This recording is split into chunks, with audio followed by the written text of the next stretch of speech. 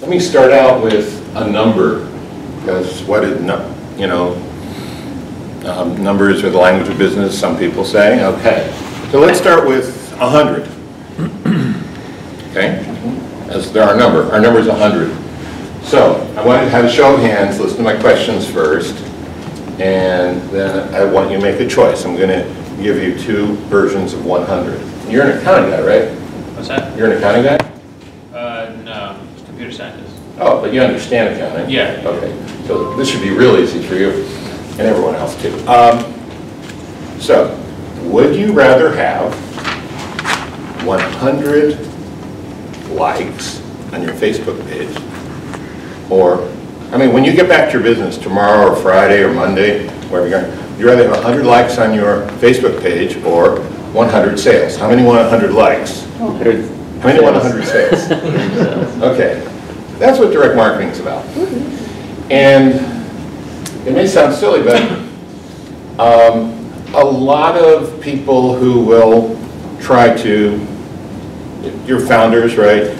A lot of the marketing people coming your way are going to be trying to tell you that you need social media and you need exposure and you need, branding and you need this, and those are all good things, but without sales, the number I've heard is 19 out of 20 businesses fail after 5 years, new businesses. And I don't know the reason. I'm not an expert on business failure. But I do know one reason a lot of them fail is because they don't get sales, and sort of implicitly, they're trying to go after likes. And I don't literally just mean likes on a Facebook page. I mean, they put all of their money into getting a fancy office and really good business cards and great design and perfect colors for their branding. Am I allowed to use foul language here, or is it? Yeah. Sure. No? I got about my daughter's here. No way. All right. And nobody freaking cares. Yeah. So let me tell you a story. Interesting story. I got this in the mail yesterday. Anyone ever see one of these? It's a Hammacher Schlemmer catalog. Oh yeah, I love those. Okay. Yeah. So how many people know the history? No? I had to look it up on Wikipedia this morning. I didn't. 1847, a couple of people, neither of whom were named Hammacher or Schlemmer, started a department store in a district of New York, of Manhattan, called the Bowery. Not the greatest place.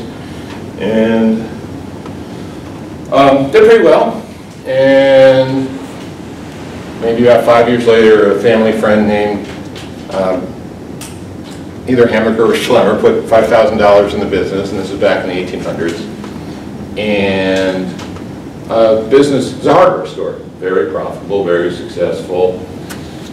And in the late 1800s, they put out a catalog. And they started mailing it. The largest catalog was over 1,000 pages, like the old Sears Roebuck's catalog. So years pass, they become very successful. They're mailing the catalogs. This is their storefront on 57th Avenue between Lexington and 3rd Avenue in Manhattan.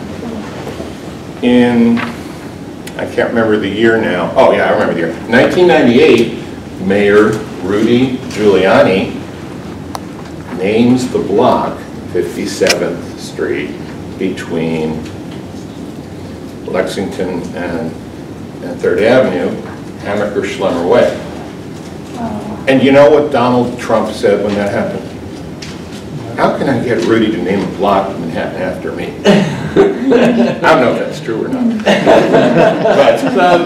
But based on what's happened, he may have that opportunity. So, the question you might want to ask is, how did this end up in my mailbox? Did they just say, oh, we think we'd like to send one of these to David Garfinkel in San Francisco. He's a nice guy, wears a funny hat, he has a beard. No, that's not why. The reason is I bought some stuff from them. I don't remember why, but I like gadgets. Anyone else like gadgets? I love gadgets. Yeah. And they have some of the neatest gadgets in the world. They even have a lab that's like independent entity to test the gadgets. What kind of gadgets do they have? They have the cordless reading lamp, the NASA sleep promoting light bulb, the only automatic cordless tire inflator, and on and on and on. If you guys know, if not, you can find them on the web. So I bought one thing, then I think I bought a few others. So what had I just done to them? Anybody know? I had identified myself as a customer. And what were they doing as they keep sending me the catalog? They're trying to maximize my value to them as a customer. Now, it might sound like they're trying to take advantage of me, but never once did anyone from Hemmick or Schlemmer come to me with a 38 Colt cock saying you must buy. It was all my choice. I wanted to. I hesitate to read that thing in the bathroom because I'm afraid I'm going to buy something else, but I'll like it, so it's not really that bad. So that's direct marketing. That's direct marketing. They found a customer who likes what they sold. They had figured out what a certain group of people known as a market would like, and they found a way, a system, a series of steps to go through to sell to those people, and once they bought, to sell to them again. Now, would you like to do that with your business? Yes. Yes or no? Yes, Yeah. okay. Show us how. Yeah, okay, good. So that's what we're going to talk about today. And I'll be very transparent. Mark and I have known each other for a long time, but we haven't been in touch that much, and he contacted me and said, you like to speak here? And I said, yeah, this was Monday. So I said, could you help me a little bit? And he said, yeah, here's 4 questions. So I've thought about the answers to these questions. He said that this would be good for this group. I think they're good. The first question already started to answer. Why is direct marketing so important? And here's why. It's the one form of marketing that gives you control over your growth. And this is really what sets it apart from everything else. It gives you measurable results. There is a very scientific aspect to direct marketing in the empirical version of science, where, like the rockets with NASA, where you try something, you see what happens. If it works, maybe you try and refine it, but you do more of it. If it doesn't work, okay, that didn't work. Let's not do that again, right? It's a system. Direct marketing is a system. It has a series of steps. I'll go through those steps a little later. But I really believe in systems. And systems can be very complicated, but let me give you a very simple system I like supplements, a lot of nutritional supplements. And I was finding I wasn't taking all of them. But when I went, on a trip, my girlfriend would pack them in these little 2x3-inch bags. And I said, could you do that while I'm at home? And now I just have to pick one bag. And so every day I'll have this bag in the morning of the brain supplements, this bag in the morning of the vitamin supplements, and this bag in the afternoon of the brain supplements. That's a system. Anybody read Scott Adams' book, How to Fail at Almost Everything and Still Be a Wild Success? Fantastic book. He says goals are for losers, because if you achieve a goal, then what? And if you don't achieve a goal, you think there's something wrong with you. And the fact is, you don't have any control over that, but you do have control over your behavior, and a system is a very efficient way of organizing behavior, whether it's your behavior, your business behavior, or computer's behavior. Okay? So direct marketing is a system. You can build it, modify it, optimize it. And anyone here know The Tornado, the Silicon Valley book by Jeff Moore? Yeah. The tornado, it's when all of a sudden your growth goes like that, vertical, like a tornado. Totally everything's out of control. Direct marketing is the best way to handle the sales and record-keeping portion of your business. Now, direct marketing won't handle everything. It won't handle motivating teams. It won't handle strategy, but it'll handle that. And so you can scale. And later on, I'm going to tell you about businesses that have scaled very fast. as recently as the last couple months, I've worked with using direct marketing. Okay, any financial guys here? Okay, so you know what non-dilutive capital is? Yeah. Could you define it, because it's a new word for me. Non-dilutive capital? I should, pass, go ahead. Okay, that's fine. I heard it from two Silicon Valley guys. I'm not even sure this is technically a financial term. So if you got a business, you need money. You might have it, might not have enough. So how do you get money? Well, I think there's three ways. You can get investors, you can get a loan, or you can fund the growth of the business through revenue. And the nice thing about revenue is it's non-dilutive. On your balance sheet, you still own 100% and there's no extra debt. Direct marketing is a way to create non-dilutive capital for your business. So that's pretty cool, huh? Thanks. And Can you explain that again? I didn't quite understand, like, why is that compared with other things? well, okay, so You don't have any partners after you made all the money, because you don't. so you don't have the Winklevoss problem. Winklevoss Oh, I see, okay, problem. got it, yeah. Okay. Capital. Yeah. Okay, so I'm wearing a hat. No one else is wearing a hat. Yeah. You are. All right, we got one other hat wearer. But if you're startup people, your hats are invisible, but you're wearing about 57 of them, right? All right. And that's cool, and that's the way it works, and that's probably why many entrepreneurs are not particularly good corporate managers, because corporate managers have to be focused more on wearing one hat, because it's a different personality type, different strength. When you're wearing your 57 hats, you want your marketing to work as hard as you do.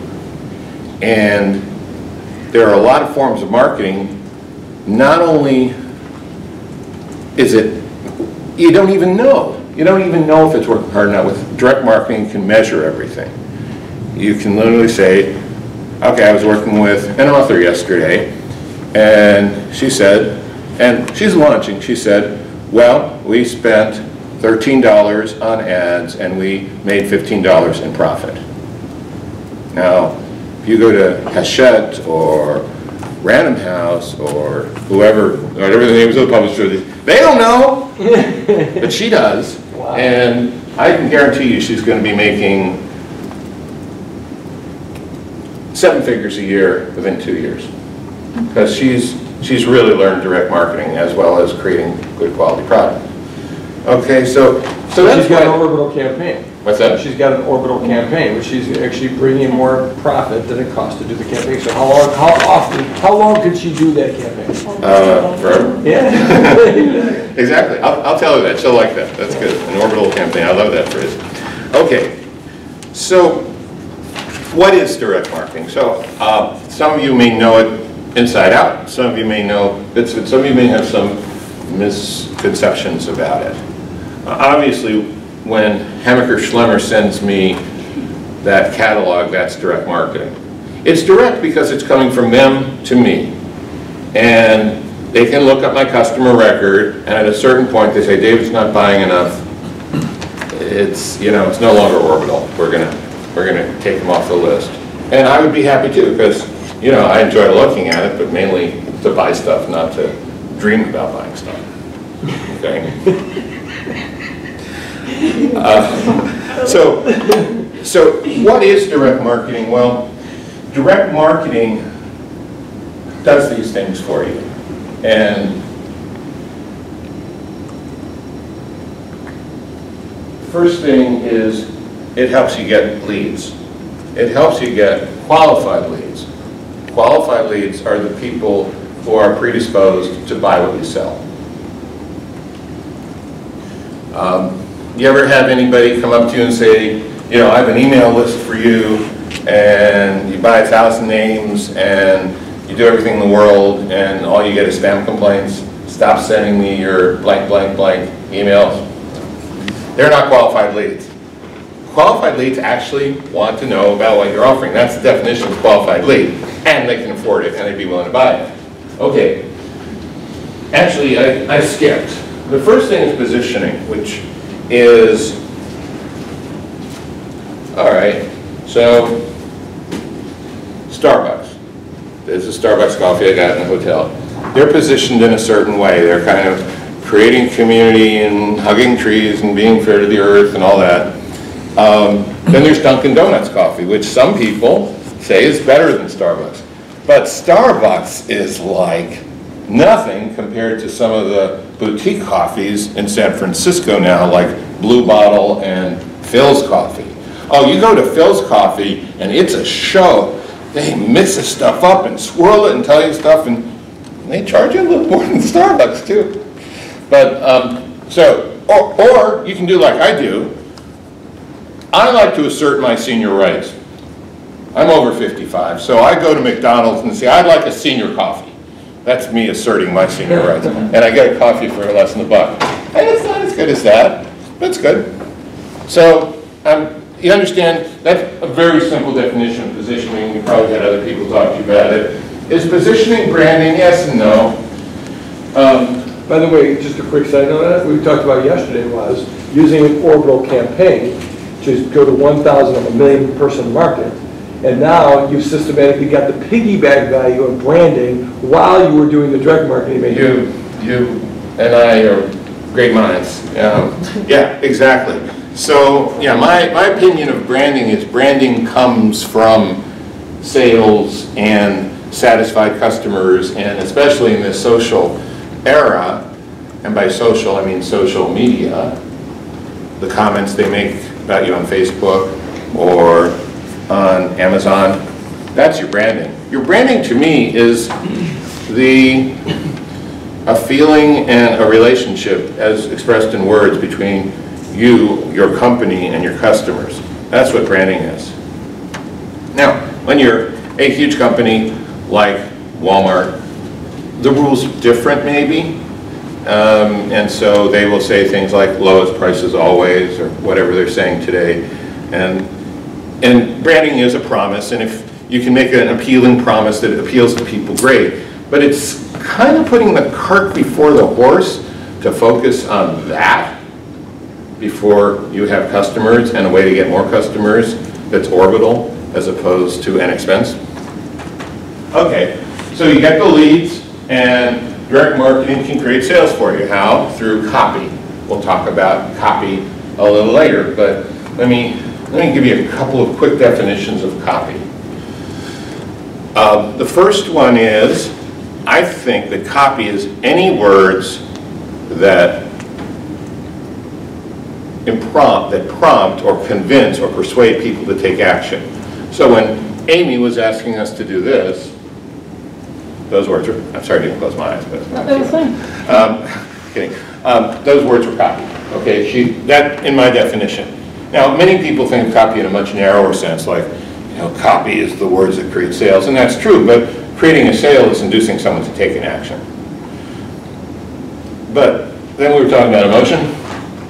So I have another definition, which is not contradictory, but complementary, and that is copy is a way of communicating that speaks to the emotional part of the brain in a way that makes sense to the logical part of the brain.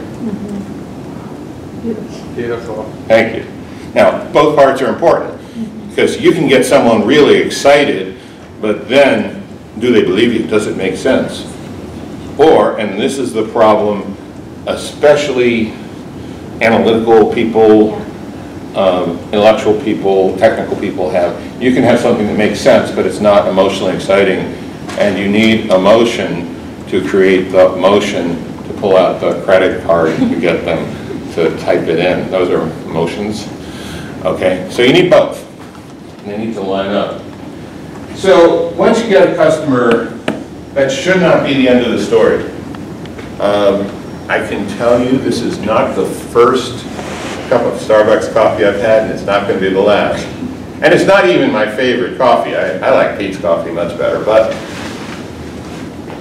I like it. So that's called retention. And what it means is you're retaining the customer, which that's sort of a static thing, retention. It means that they keep buying. It's really an action thing. they buy from you more than once, more than twice, that's customer retention. Direct marketing can do that for you. There are specific things you can do that work. And then there's maximizing the customer value. So let's say that today I lost control and I thought, well, today is the 3rd anniversary of my mother's passing, and here's a nice Rosarium archway bench. It's only $249. I think I'll order it. They're really increasing my customer value. And if it's the last thing I buy from them, then they have maximized my customer value. But you can be sure if I spend $249, they're going to be working really hard. It's going to be worth, you know, $50 or $100 worth more catalogs and special offers and maybe even a phone call from the great-great-grandnephew of Mr. Hammaker himself. Oh, David, so thank you so much for it. Right? Who knows? Oh, man. Okay. Now, when I do a strategy session with anybody, what we do is we do a SWOT analysis. You guys know that? SWOT. SWOT. S-W-O-T. Strengths, weaknesses, opportunity, thank you. And threats. And you know, obviously in 1 hour you can't go through all of them, but we pick what's most important and point that out. Because if you're missing any one of these, you're not going to be making the money you could be, even at this stage of the business. Now, do you have to have them perfect? No. Do you want the rocket to blow up? No. So you want to find somewhere in between perfect and the rocket blows up. Okay? I'm talking a lot, throwing a lot of ideas. Questions? Just ask me, or I'll keep going. Great. Okay, thank you. All right, so let's see what else. Direct marketing, again, it's like putting your marketing materials on payroll and having them earn their keep. It's like having an employee is actually productive, okay? And the neat thing about direct marketing, if you are an analytical, rational person, which half of the time I am, is it's the most scientific and leveraged form of marketing. And yet, it combines that with the very emotional aspects of persuasion. So, we'll get into how that works now. How does it work? I probably ought to write this up here, because it's worth taking down. This is different from the way a lot of people do things. This is how I advise all my clients to do things, and the smart ones do. So, already What did first you marker. Oh, yeah. You got it? Oh, we've got a bunch of them here. I just don't know where. Maybe I threw it back in You here. can use pink. What's that? I said the pink one's in there. The pink one's in there. I know, but pink is your color. That's your branding. I could do it though. Okay, so you start with a customer. No, you don't start with a customer group. You don't start with the whole world. You start with one. Hopefully not you. Someone that has a problem. A problem, okay? Now, some parts of direct marketing are a little difficult for entrepreneurs and people who are into personal growth and things like that, because we deal with negativities. And we train ourselves not to think about, you know, you can't afford the luxury of a single negative thought. I generally agree with that, but you're selling to people who have them all the time, okay? So you need to at least acknowledge them. You don't want to wallow in them. Now, you want to have a customer has a problem that they're aware of. If I can pick on you for a second, pain. Okay, moving around, that's a problem. And if someone came up with a solution that was different and better and more in your value system, you'd probably be interested, right? And so would everyone else here. Thanks for letting me say that out there. So not only a problem, but a problem that they're aware of. Not only that they're aware of, but that you or your product or your company or your team can solve. All right? Because if you can't help them with it, then they can't become a customer. Not only that, and this is the key part which a lot of people miss out on, you need to be able to solve it uniquely and valuably. Uniquely and valuably. So let's go back to my silly example about Starbucks. I could get this inside of a couple of minutes right in the lobby. That was valuable and unique. I couldn't get a Phil's coffee. I don't really like Phil's, so I couldn't get a Pete's coffee, okay? So that was unique and valuable to me. Now, is it the most valuable coffee in the world? No, there's, you know, the Jamaican and the Hawaiian blue, and then there's the one that goes through a rodent, which I don't even like. Okay, there are all those things. But at this time, What is that? you heard of that one, haven't you? Oh, yeah, let's not go there. Okay, so now you've got a customer with a problem, and now, and this may seem backwards, but you create a product or service that uniquely and valuably solves the problem. And then you have a problem. Sorry, you have a problem. Your problem is there a market? See, I don't believe you should start out selling everything to the world. I think if you can sell to one person, you may be able to sell to millions. But if you try to sell to millions, you'll never be able to sell to one. The very personal, that's the whole emotional part. You need to really understand what the person's issue is, their pain, their problem, and see if that person would buy it, and then see, and there may be intermediary steps where you try this in small groups, you give it away, you have people try it, but ultimately there needs to be a market. Now what's a market? A market is a collection of people who have the problem, the same problem, and they're willing to spend money to solve it, and they like they would like your solution if they knew about it. Okay, so then you have a market. Now, let's say fail. Yeah, it's okay. You can't. Everyone ever hear of Stella Adler? Great acting coach in New York, and she was talking to somebody about another actor, and she said, "I think he's a great success," and the person said, "No, he's not." And she said, "Really, why not?" She said, "Because he's never failed." And it's true. You're gonna try something. It's not all going to be sunshine and roses. There are going to be problems. But the failures, as direct marketers, we don't look at them as failures. We say that was a test, and not even a test that didn't work. That was a test, and these are the results. The rocket blew up. Oh, okay, so maybe we should put a little more nitrogen and a little less hydrogen in the fuel. Okay. So if you don't find the market, then you need to go back and start over. Now, the nice thing about this is before, if you're doing the traditional venture capital kind of thing, this is before you go to the VC. This is where you do your proof of concept. Okay? So when you get the thumbs up, then you can go to the next step, and that is create marketing messages. Now, these aren't like McDonald's marketing message, "I'm loving it." No, these are like specific invitations that call out to a person who's having a problem and saying, and inducing them to explore, learn about, invite you to solution. Now, a lot of people think of direct marketing as very hard sell. Probably the best copywriter I know of was a guy named Eugene Schwartz, wrote a book called Breakthrough Advertising.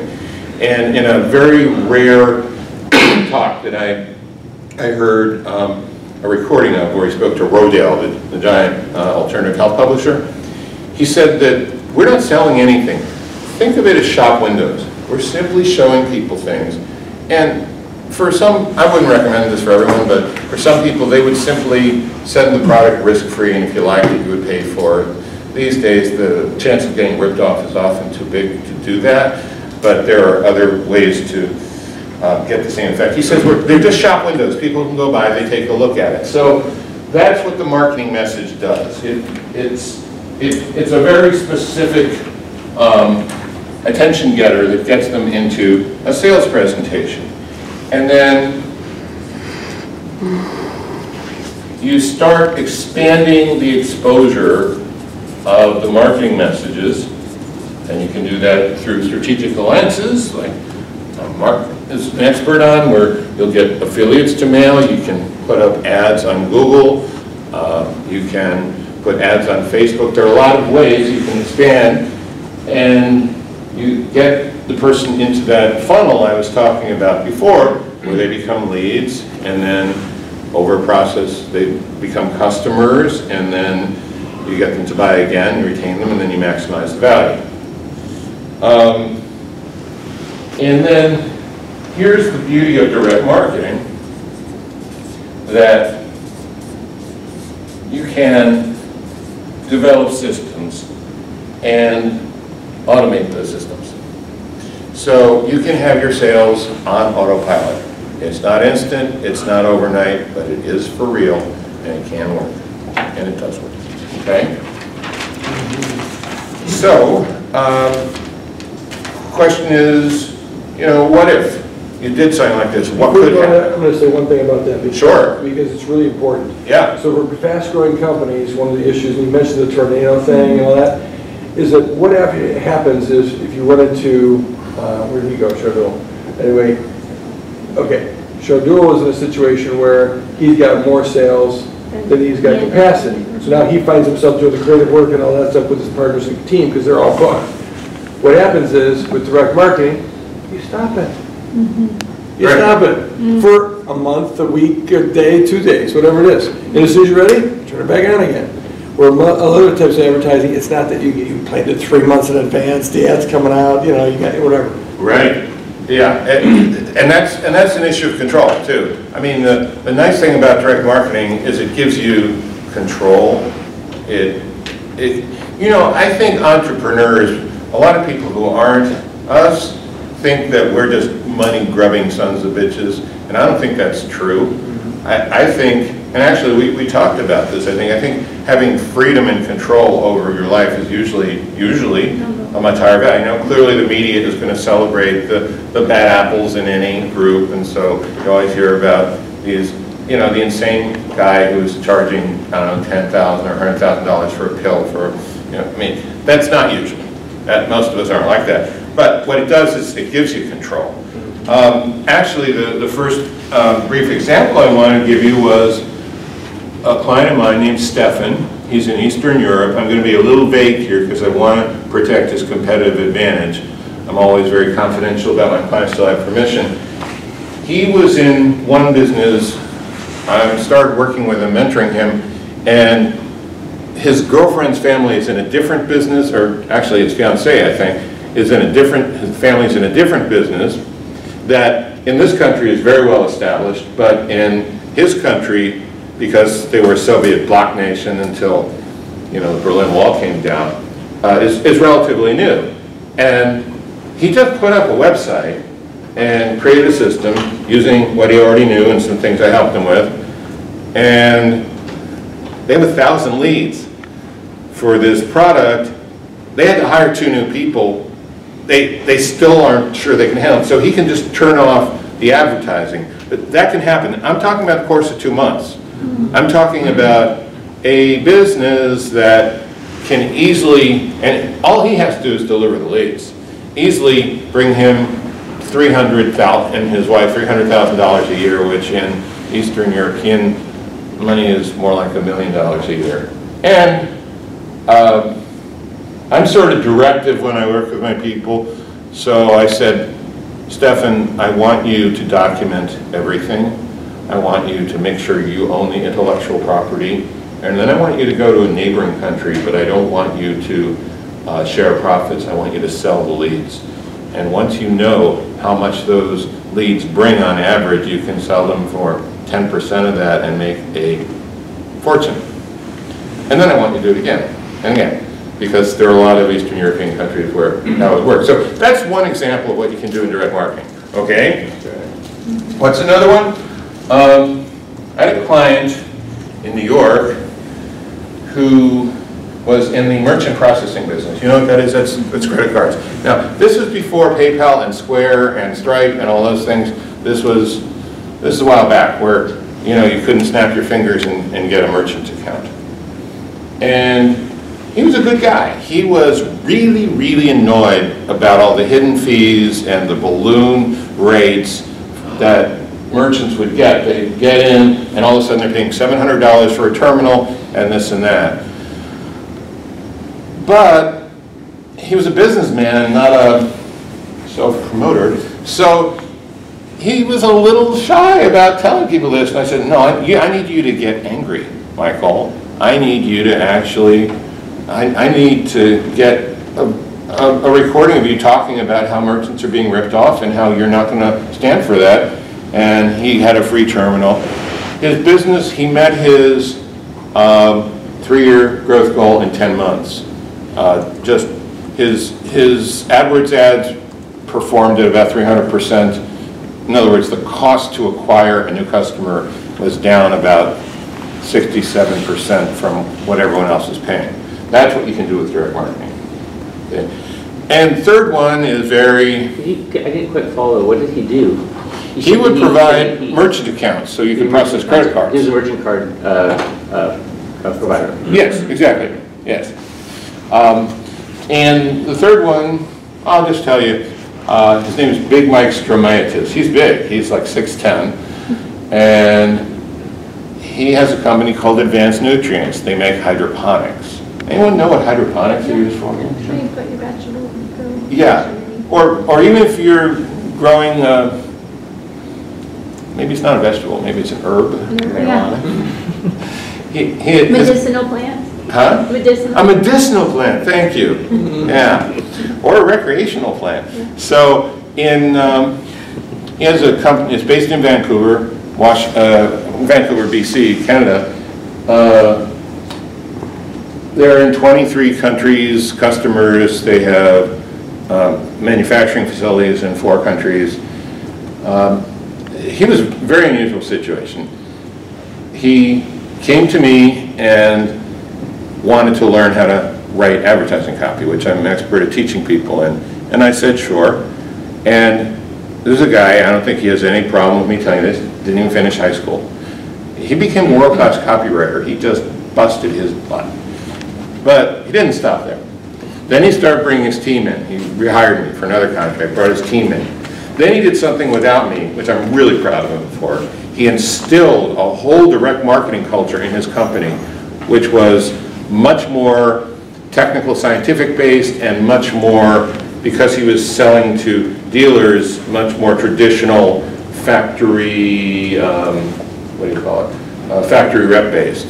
But he did that, and he told me that the work we did together added $5 million in profit to his business. And he's one of my favorite people, and one of my favorite clients.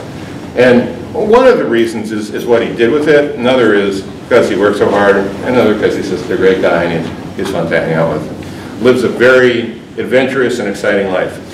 So Mark said that I could offer any of you a 1-hour strategy session, that they should talk to you. Yes. And Mark will set that up. And in the strategy session, if you like to have one, we can look at your business wherever it is right now, whether it's, whether you're already doing direct